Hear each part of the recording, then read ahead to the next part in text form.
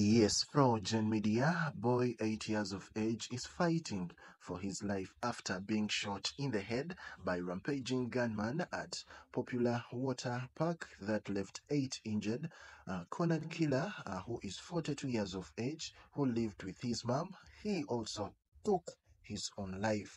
Many thanks to you wherever you're watching in from. This is Progen Media.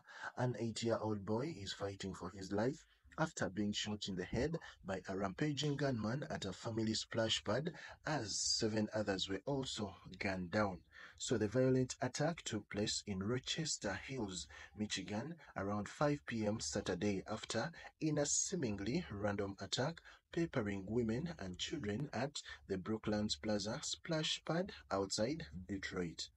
So the gunman fled the scene to a nearby home within half a mile of the splash pad, leading to a tense hours long standoff that ended when the shooter, described as a 42-year-old white male who lived with his mother, died by suicide.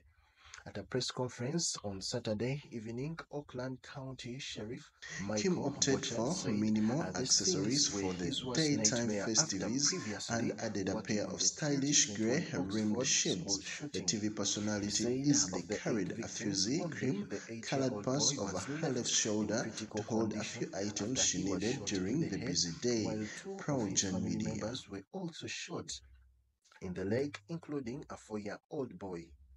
So many thanks to you wherever you've been watching and from. However, Butchard said at an earlier press conference that the shooting appears very random with no connectivity between the victims. The gunman, who has not been named, drove to the splash pad, pulled up, exited a vehicle, approached the splash pad, opened fire, reloaded, and then left.